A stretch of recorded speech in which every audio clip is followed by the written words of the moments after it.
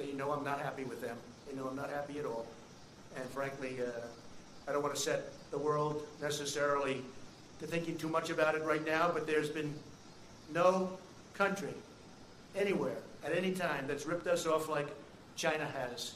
We lose billions and billions of dollars for years and years, decades, in dealing with China. We get nothing from China other than loss, other than giving our money, and they take that money and they build their military. And so when you mention the word decouple, it's an interesting word. So we lose billions of dollars, and if we didn't do business with them, we wouldn't lose billions of dollars. It's called decoupling, so you'll start thinking about it. You'll start thinking.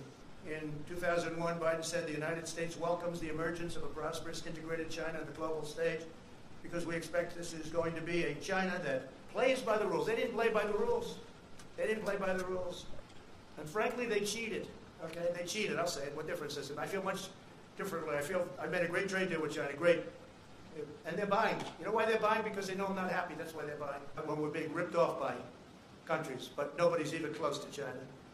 Biden cheered China's rise as a great power because great powers adhere to international norms in the areas of non-proliferation, human rights, and trade. Well, they didn't. China's been very bad, on top of which we had the China plague sent to us, and other viruses, nothing near this area, but the swine. We had other viruses sent in over the years that came from China. I wonder why. If Biden wins, China wins, because China will own this country. Under my administration, we will make America into the manufacturing superpower of the world, and we'll end our reliance on China once and for all.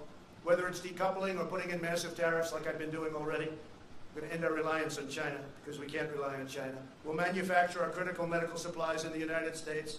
We'll create made-in-America tax credits and bring our jobs back from China to the United States, and we'll impose tariffs on companies that desert America to create jobs in China and other countries. We'll prohibit federal contracts from companies that outsource to China, and we'll hold China accountable for allowing the virus to spread around the world. Now you can understand why China would much rather see Sleepy Joe than Donald Trump. But as long as I'm president, we will never waver in our undying loyalty to the American worker and to our country as a whole.